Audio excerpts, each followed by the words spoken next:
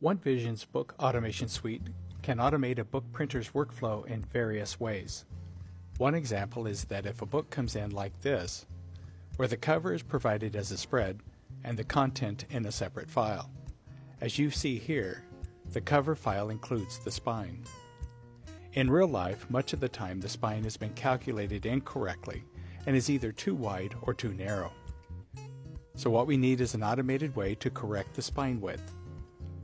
Now I copy the book files, both the cover and the content, into a hot folder. While it is processing, I will show what the workflow looks like. We monitor folder number 90. We wait until both the cover and the content have arrived. Then we do some logical checks to make sure that the incoming files can be output correctly. For example, if the number of pages is a multiple of 4. Since we are the printer, we use the correct paper weight along with the number of pages in the book to calculate the spine. This is done here. We use auto-impose to correctly adjust the thickness of the spine.